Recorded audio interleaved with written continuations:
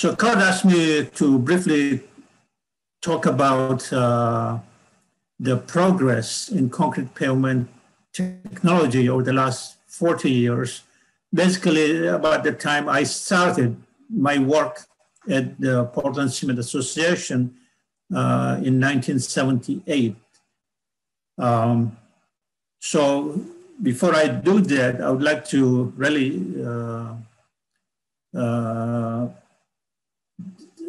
say my sincere appreciation to Kurt, of course, as chair of the Committee 325, and the members and SCI for supporting these two sessions today. It's, of course, a great honor to have my career acknowledged by my peers and colleagues. So now we talk about what you are missing in Baltimore. So this was supposed to have been a session. You would have been in Baltimore and visited all these nice places. Baltimore, no matter what you may have heard, is still a very nice touristy place. And of course, very famous for the blue crab cakes, and bought lots of blue crabs that would have been awaiting you if you had been in Baltimore. So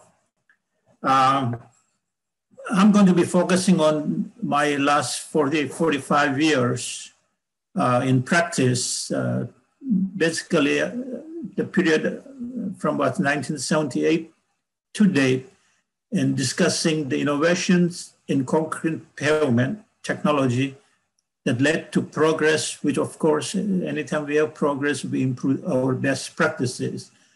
So innovations are necessary for progress, and progress is necessary to improve best practices. We don't develop best practices on its own. We need to have innovations, and as this slide shows, we have been innovating and improving our best practices to result in concrete pavement life from about 10 years in 1920s to 20 years in 1960s. And now we are designing for 40 years. And this is mostly the US primary and interstate highway system. And hopefully in the next few years, we'll be looking at much longer lifespan or service life, minimal maintenance and modular pavements, considering resiliency and sustainability and so forth.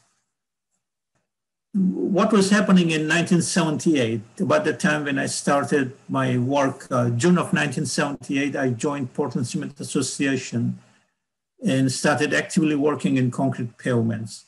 And at that time, the highway construction was ending. Interstate highways, 45,000 miles of highway construction program was ending.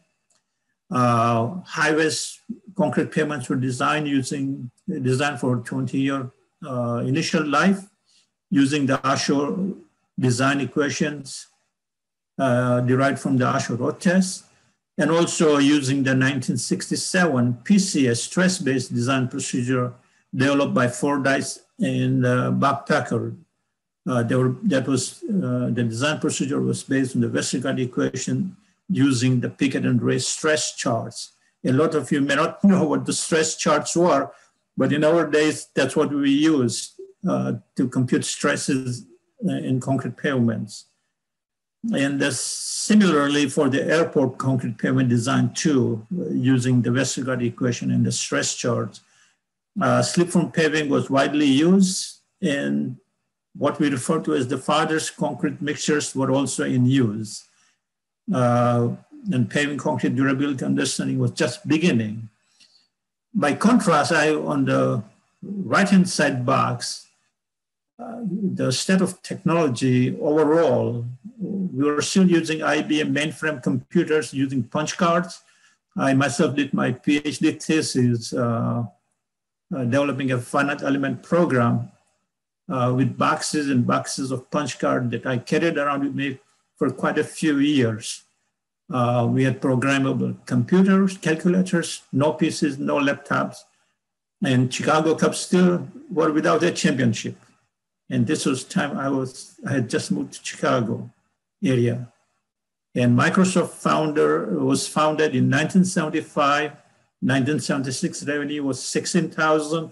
If we had bought some shares at that time, we would not be here talking with you. Okay. Apple was founded by the same time, and the movies popular were Star Wars, Superman, and Deer Hunter, just to relate what was happening in about 1978 time period. Okay, and continuing the state of technology in 1978, there was actually a moratorium on automatic double bar inserters. In those days, during the interstate construction, they were using J-hooks to install double bars. And there was lots of problems with alignment. And so there was a moratorium until about mid-1980s when the modern double bar inserters were developed. The concrete overlay market was just developing. We were still using skid joints. Curling and warping effects were understood but not incorporated in the design procedures. RCC was just beginning. And we actually had a good sized project on pre-stressed concrete pavements. That technology really didn't develop further, but there was some promise. That was one of my first projects when I started work at PCA and worked with Peter Nussbaum and Bengt Friberg. And there was no FWD testing at that time. So most of the load testing was done using in-situ instrumentation, and concrete pavement smoothness was becoming a concern. In terms of the academia, several universities were beginning to teach pavement engineering, including concrete pavement engineering. The most popular textbooks were Yoder and Witzak's textbook and Huang's textbook. And now we have several textbooks. Norm Dillard's textbook is very popular. We have lots of additional information. The Tech Center continues to produce a lot of good information, technical information. And then we have lots and lots of guidelines and tech briefs and so forth in comparison to what existed in 1978. So again, to relate where we were in that time frame, the first international conference referred to as the Purdue conferences. The first one was held in February 1977, chaired by Eldon Yoder at Purdue University. And you can see some of the key papers that were present, and I just selected a few of them to give you a range of topics that were discussed. Zero maintenance was a key topic in those days. And then, of course, several papers on design and construction, some concrete pavement related papers from Europe. Joint faulting was an issue of topic of discussion. CRCP, more improved design procedures were being discussed. Pre-stressed pavement, eliminating keys from construction joints. Econocrete was being discussed also, and a few other items. So this was 1977, and comparison to that, the upcoming conference coming up in August 2020, in August, the type of topics that we are currently focusing on. ASR continues to be a big issue. We have much better analysis procedure for rigid airport pavements, far field, and lots of other topics. I'm not going to go read through them, but you can see that today's hot topics are much different than what we were discussing in 1977 time period. The AASHTO design procedure continues to be a big key item of discussion. And of course, we are also now beginning to talk about precast concrete pavements. So some of the things that have changed since 1978, we are no longer using reinforced concrete pavements. We are using concrete shoulders, widened lane. Precast concrete pavements have been developed, have been implemented since 2001. Peter Smith was one of the first ones to get a patent on the super slab system. And then we have been doing double bar alignment testing. Paul Okamoto and I actually evaluated double alignment at the first modern DBI project along I-86 in Pocatello, Idaho. And since then, the MIT scan technology has been developed and is being implemented in the US. And that allowed the use of double bar inserters by many highway agencies. So this is the double bar MIT scan for double bar alignment testing. As I indicated before, with the availability of this device, more and more highway agencies felt comfortable allowing the use of the double bar inserters. And we also have now the Mira tomographer that does something similar, but much more in an advanced manner using a 3D approach. Continuing on the discussion of the innovations since 1978, the Innovative Pavement Research Foundation supported development of many best practices guides for highways and airports. And the short funding led to the long-term pavement performance program, the construction of SPS test sections, and the study of the in situ or existing pavement sections referred to as the GPS experiments. So lots of research taking place. We have the Main Road, the Florida Route 301 will be hopefully be in place sometime this year.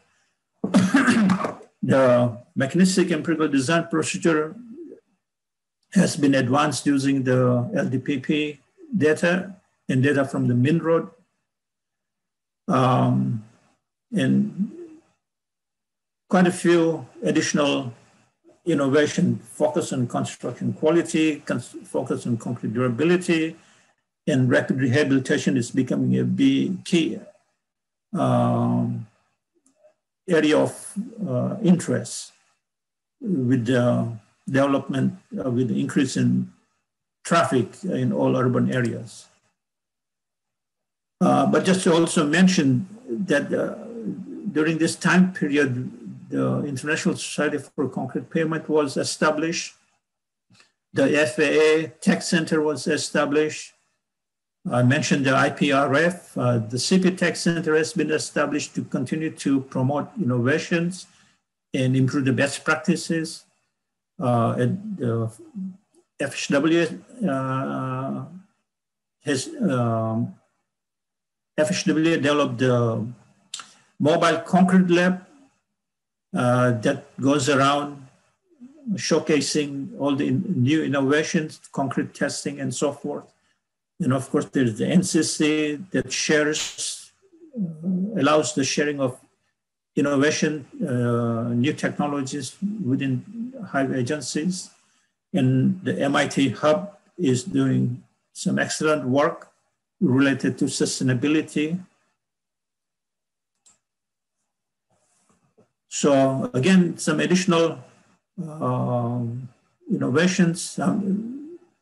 Trying to give you a sort of a history of the developments. The FWD, falling weight deflectometer, was developed for, just as far as the concrete pavements are concerned, for joint testing.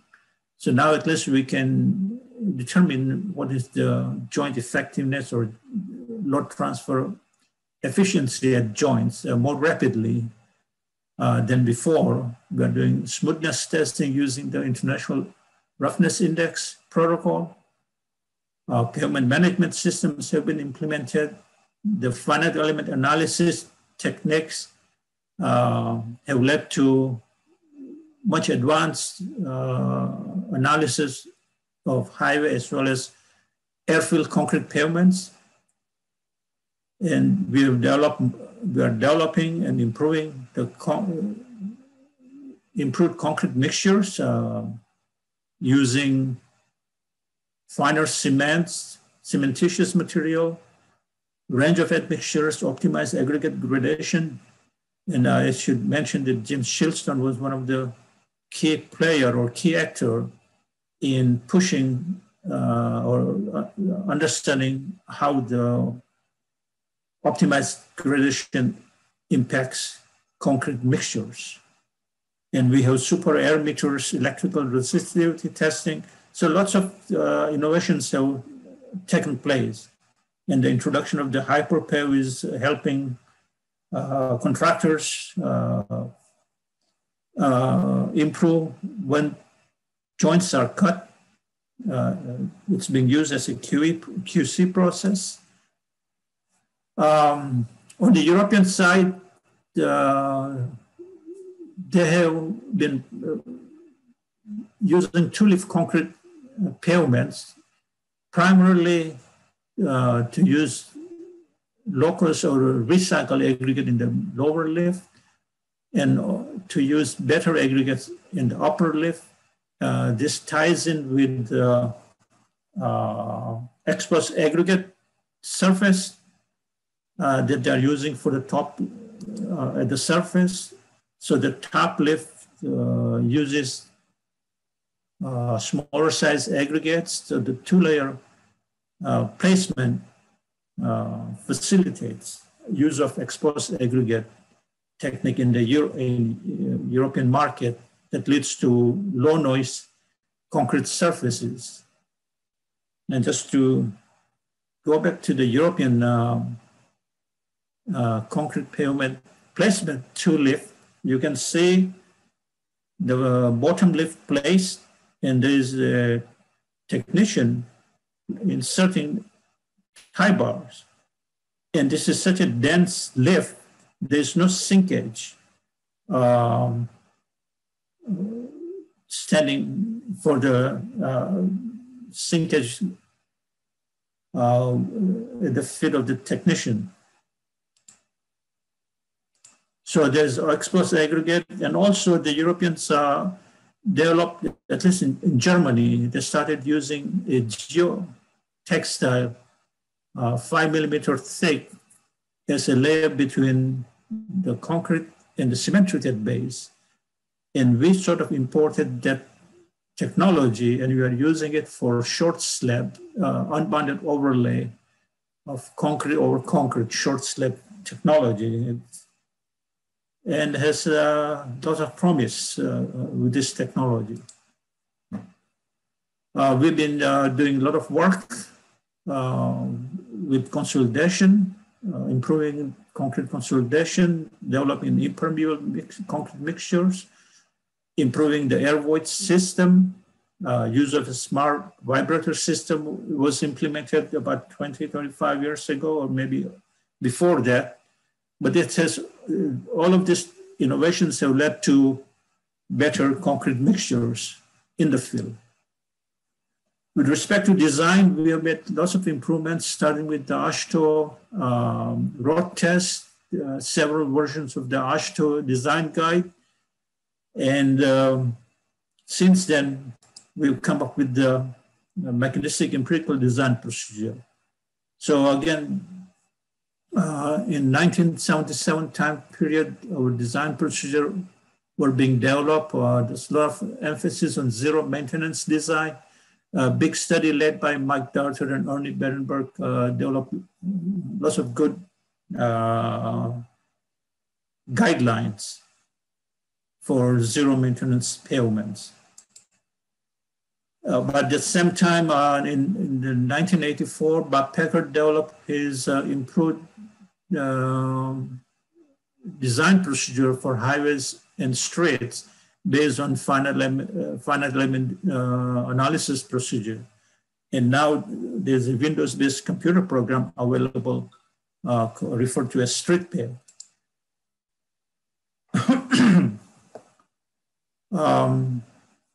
Again, the advances have continued in the pavement design, concrete pavement design with the development of the mechanistic empirical design guide and the pavement ME design procedure.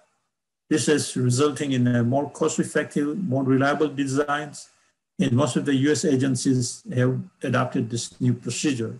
So this was a big breakthrough in improving our design procedures, more reliable, developing more reliable design procedures.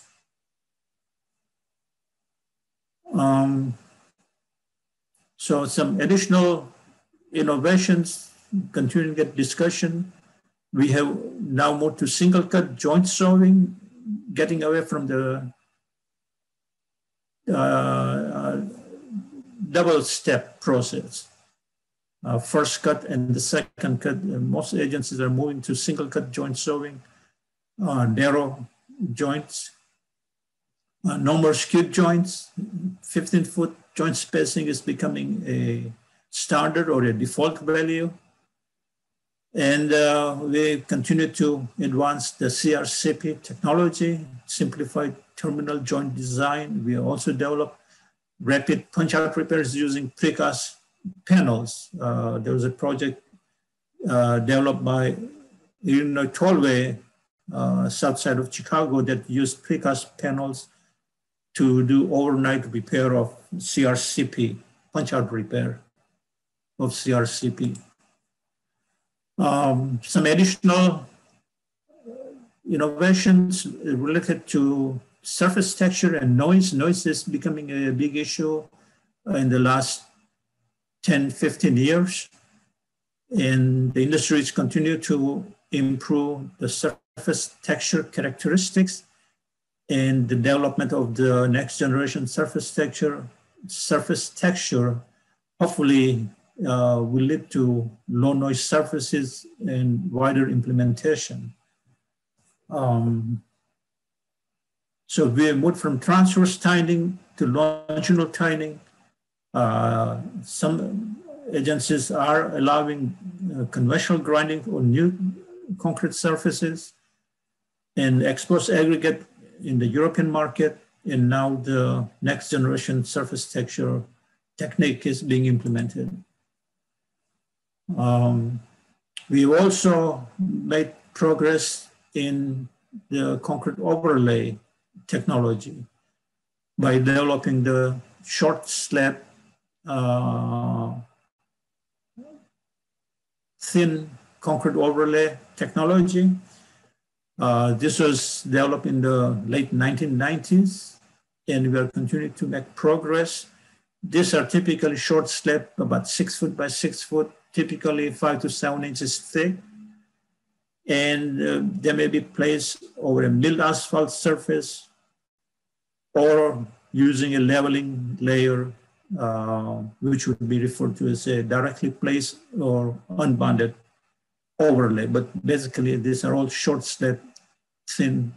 And performance to date over the last 15, 20 years of performance indicates when constructed well and designed properly, they're providing good service in many states.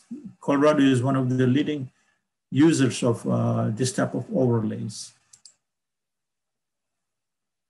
Smoothness testing, again, we have made significant advances, moving from the California profilograph to the lightweight profiler for construction time testing, to the high-speed inertial profiler for in-situ testing, in-service testing, basically going from testing referred to as from cradle to grave. We are using the same indicator of smoothness from construction time to in-service testing.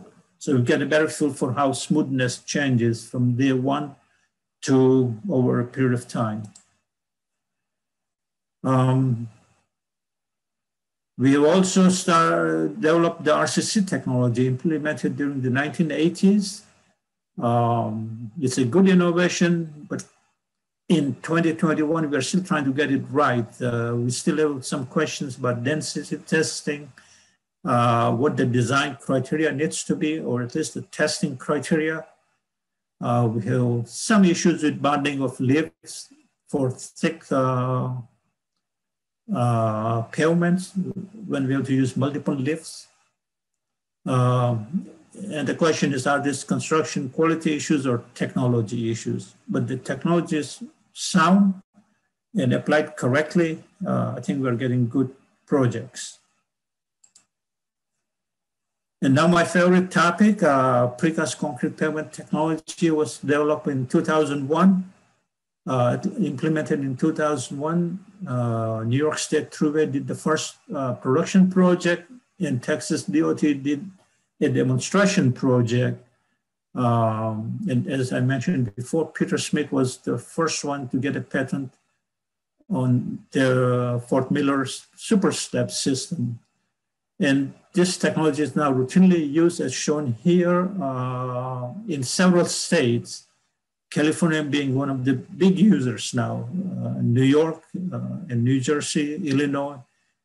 They're also somewhat not necessarily routine users, but at least California is becoming to be a routine users for pavement rehabilitation. It's a nighttime application. Basically, you are doing all of the work at night and opening to traffic early in the morning. So there's no disruption to daytime traffic operations. Some additional innovations: stringless paving, profile testing behind the paver, continue to help make construction more efficient. And in terms of the repair technology, we have developed the retrofit techniques, grinding for smoothness and surface texture restoration, accelerated construction techniques, fast setting materials, and so forth. We haven't started using the ultra high performance concrete yet, but I'm not sure if we will be doing that in future or not, but that's a promising technology also.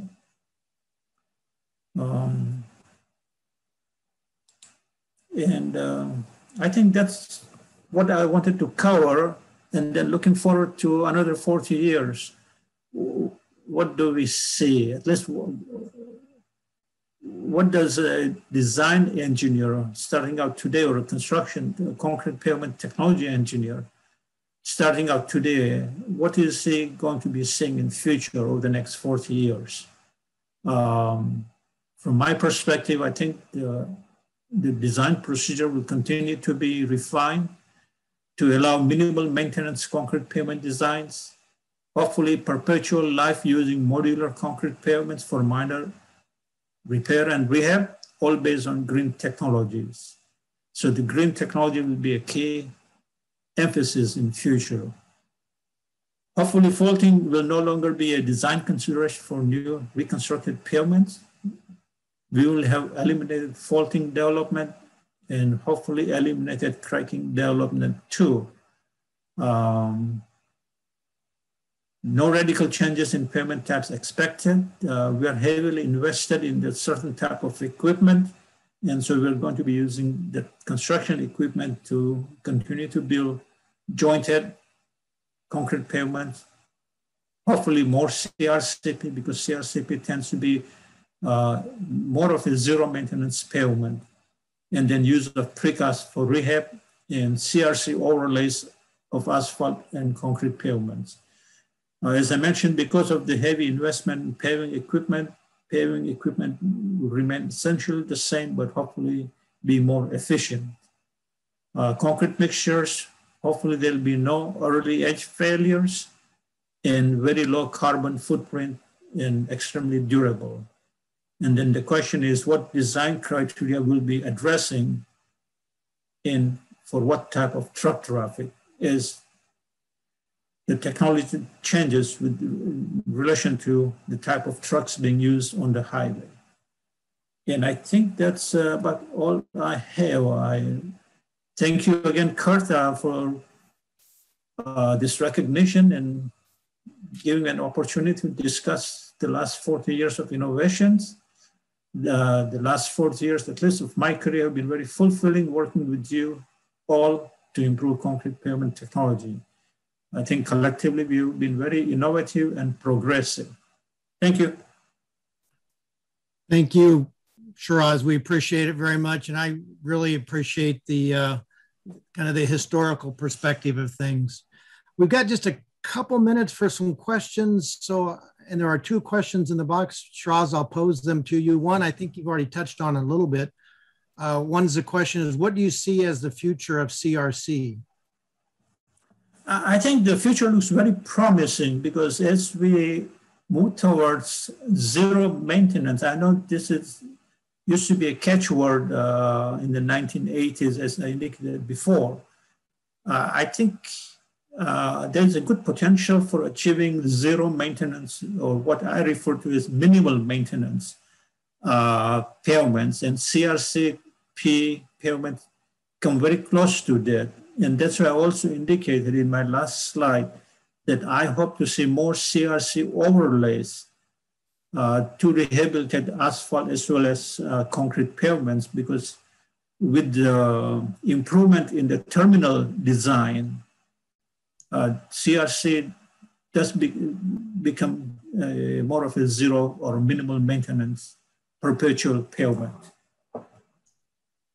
All right, thank you. And the next question maybe is asking you to look in the crystal ball a little bit, but I think you may have touched on this as well with your reference to green technology. But the question is, what technologies or designs do you think will be crucial for President Biden's infrastructure plan?